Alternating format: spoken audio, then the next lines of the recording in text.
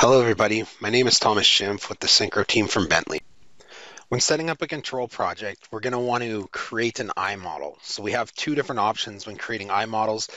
If we already have an existing SYNCHRO project, we can export an SP file and we can create an iModel using the existing project or the existing SP file that we already have. The second, if we're starting from scratch, is we can actually use the design files. We can add those to our documents, and then we can reference those design files in our documents and create a iModel using those. So first, what we'll do is we'll create an iModel using an SP file, give it a name here.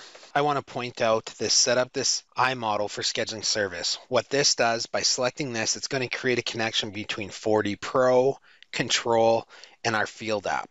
So once we create this iModel, whatever changes I make in 4D Pro will reflect in our scheduling module in Control. We'll also be able to see that reflect in our field app.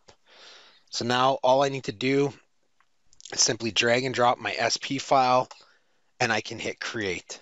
It's going to take a few minutes depending on how large your file is to synchronize your file. Now that the iModel is finished syncing and created, we can see that it's activated the scheduling module, and now we can open up 4D Pro, view our model, our schedule, and make updates that will reflect in our schedule module within the control project here. So as you can see, as we have our model, we have our schedule, and we can actually play through our construction timeline to see the sequencing of our schedule. Now let's open up SYNCHRO 4D Pro. We can go open. Now we can go to our control project. This will open up a list of our projects. I can find my project here. Now that my project's opened up, I can see that I have my schedule and I have my iModel. This is all linked. If I add a step here, we add a new task here, we'll be able to see this now in control. So before we do that, is that we have our model here. If I scroll through, we can see that it's linked to our timeline here, right? So everything's linked. If I bring my focus time before my model started, everything has been linked. We can see that, right? So next, let's say we have a change order and we're going to update the side of this wall of the building. So now all I'd have to do now is go to Navigator, External Data, and we can see here I have my architecture. So now I would just go synchronize from, browse to find my file. We can see here we have an updated architectural file. I would hit synchronize. And now if we scroll to the start of our timeline, we'll notice that this section of the wall has been updated. But if we go through our timeline, we can see that everything else is still linked. When we're updating these models, as long as you're updating your existing model and you keep those unique identification numbers the same, all your links will stay the same. Obviously, your new components that have been added here, those will need to be linked, but your model will stay intact. We'll just have to update the schedule and link the schedule accordingly with the new updated components. So now if we go back to control, we'll be able to see our new task for control. So now that we're back in control, we can see here that I have a new task for control, and I'm able to see that task that we've added in 4D Pro. Now let's create an iModel using the design files. In our documents, we can create a folder, call it design files, and now I can just drag and drop the design files I want to build my model with. Now that we have our design files populated, let's go back to manage iModel, edit this. I'm going to uncheck this, and now we'll create a new iModel using the design files and set that up for scheduling service. Set this up for scheduling service. Now I'm going to hit create. This is going to create an iModel container. Now we want to create this connection here. Now we have a couple different options here. We have iTwin file service. This is going to create a direct link to our document folder.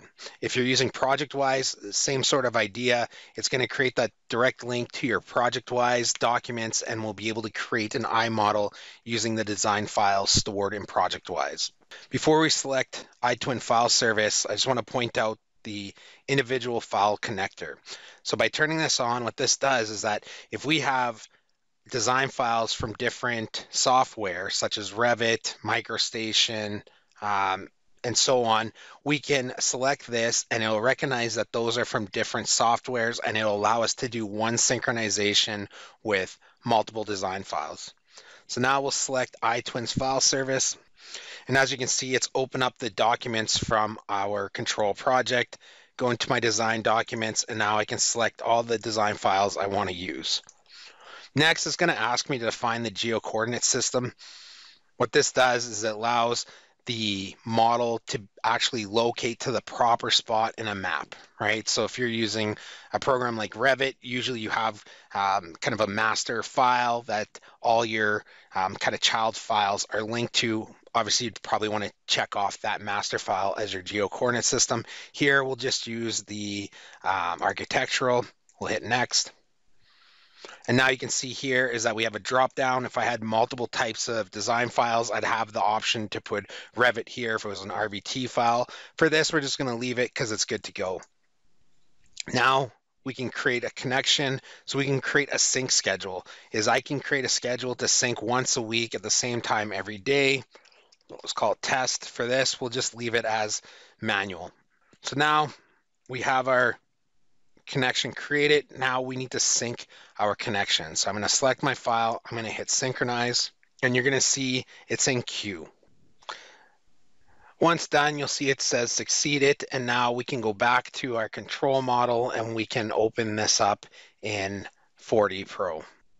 Now back in control, we can open this up, edit, and now we can see that we have our model. It's set up for scheduling service. Now we can jump over to 4D Pro. Now that we're back in 4D Pro, again, we'll scroll down, find our project, and we'll select open. Now that our project's open, we can see that we have our model, but obviously we have no schedule, right? Is that we've created that iModel using the design files. Now we can add a schedule. We'll do Microsoft Project. And now we have our schedule, and we can start linking our model to our schedule here. So now let's say we have that same design file, that architectural design file that we want to update. We've made a change to the side of the building. We would go back to control, and now we're going to take that file and we're going to update that file in control.